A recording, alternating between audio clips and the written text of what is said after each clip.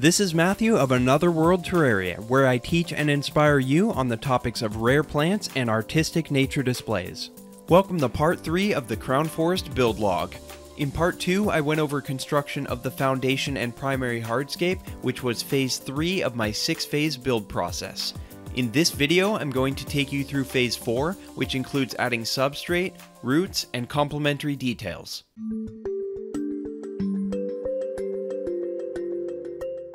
After the foundation and hardscape were mostly done, the terrarium was ready for substrate. I mixed together some horticultural charcoal and Seachem Fluorite to use as a base layer. I chose those because they're well draining and never biodegrade. The Seachem has iron and other minerals, and the charcoal can, to a limited extent, remove certain chemicals or impurities that may gather or develop over time in the substrate. To reach some of the tighter areas in the tank, I used my homemade spaghetti box funnel. After the base substrate was in place, it was time to move on to the clay layer. I'm not going to go into much detail about the clay mix, because in the future I will be creating a separate video all about that subject, but essentially this is red pottery clay mixed with peat moss. I mixed in enough peat that the clay became a darker brownish red, and the fibers of the peat were visible when I broke the mix apart. By the way, there are some Amazon links in the description for some of the products used in this video in case you want to get any of those things for your own project.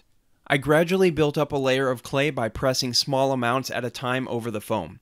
At first I was mostly going for coverage, then later I would go in and tweak the shape and the surface. Since the clay mix was soft and moldable, it was easy to blend each successive chunk together, as well as to adjust the thickness and shape as desired. At a point, I had to remove a bit of foam that was sticking too far out, so I sliced it up with an X-Acto blade and then picked the pieces out with tweezers. I wanted to try working the clay around and between the roots that I'd already placed so I wouldn't have to figure out the placement again later, but I realized that wasn't going to work, so I removed the roots. This ended up being a good thing because I came up with a better rootscape later, and also it was convenient to be able to press the roots into the clay after it had been laid down. Here's a shot of the tank after I'd applied clay over the existing foundation. Before I could finish the scape, I had to add some substrate and then build up the slope on the left side with spray foam, which you'll watch me do in just a minute.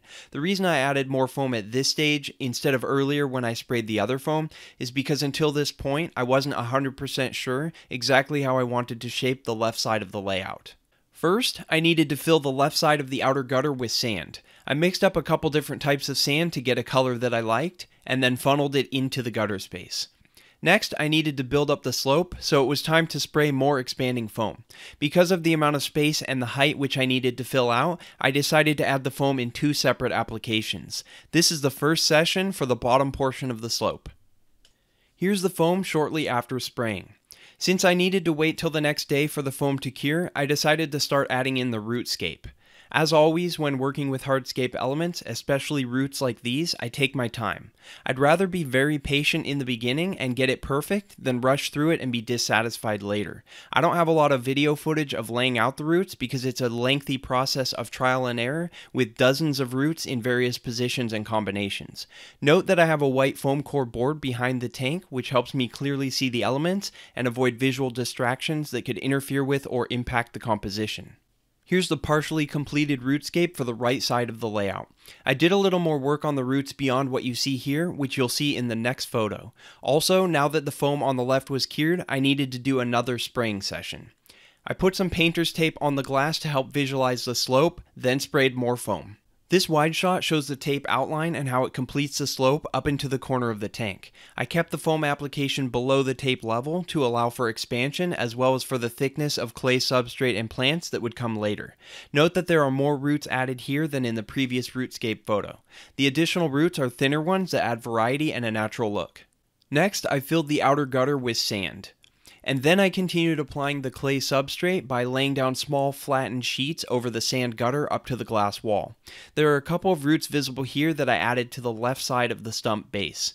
Note that I plunged the roots into the substrate and then covered part of them with clay and smoothed it over so they're only partially exposed. The right side of the tank now has a thin layer of clay substrate over everything, so none of the drainage layer or sand is visible. I kept the clay layer relatively thin here because I wanted to keep the scape on the right side shallow, and I also wanted to make it easier for excess water to go through into the drainage and sand layers.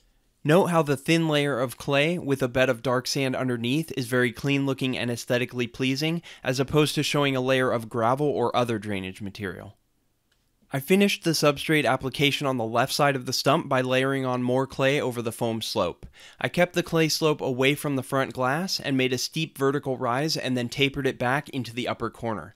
Here's the finished clay slope. Next, I wanted to add some roots to the left side of the scape.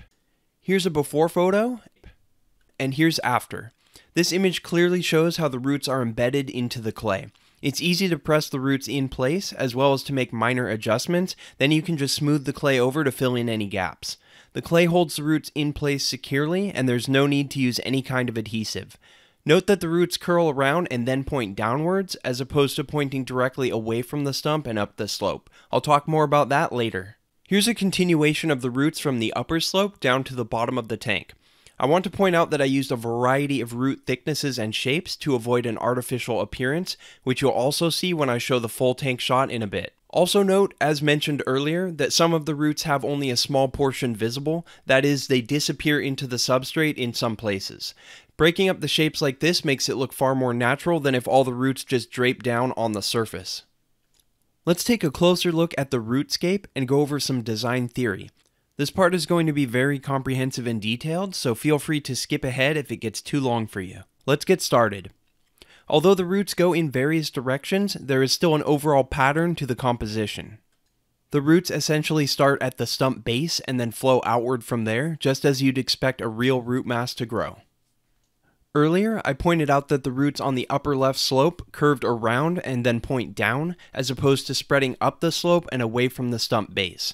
I did this because it looked more realistic to me, it added some variety to the composition, and it also helped the visual flow to move from left to right.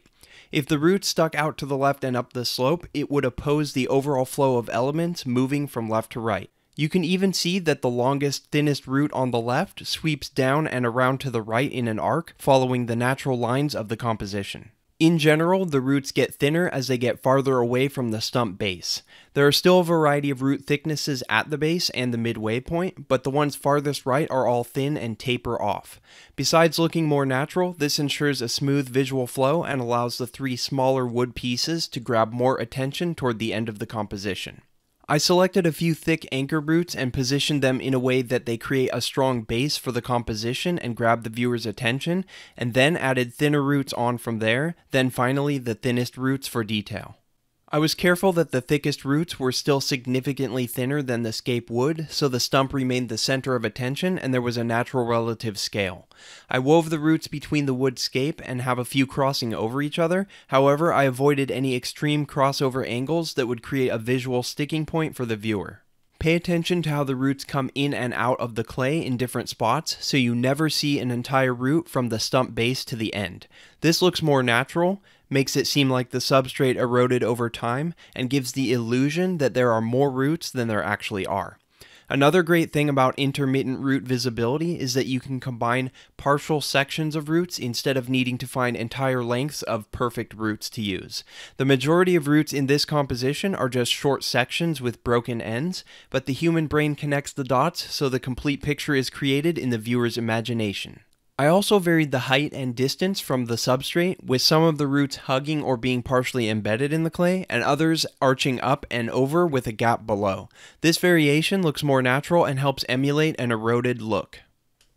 At this point, I decided to remove the white foam core board, turn off the lights, and then add the LED light unit to see how the tank would look on display. Now the scape was really coming to life. The low ambient light with directional top lighting from the LED creates a more dramatic and moody feeling and also adds depth and contrast. I'll talk about the LED light later in this series of videos. I was extremely happy with the entire build at this point and felt that the roots and substrate were good to go. It was time to take everything to the next level by adding some complementary details.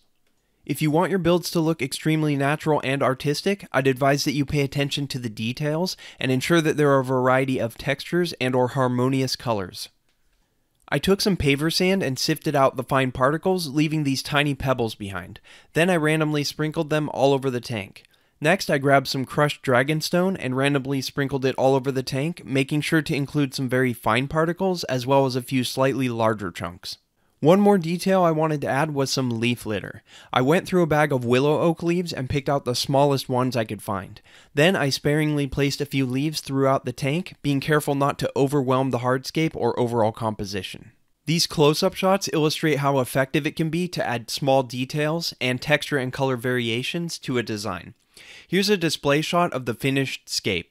I'm now going to reveal yet another of my special techniques. At this point, most people would go straight into planting the tank, and in the past, I probably would have also.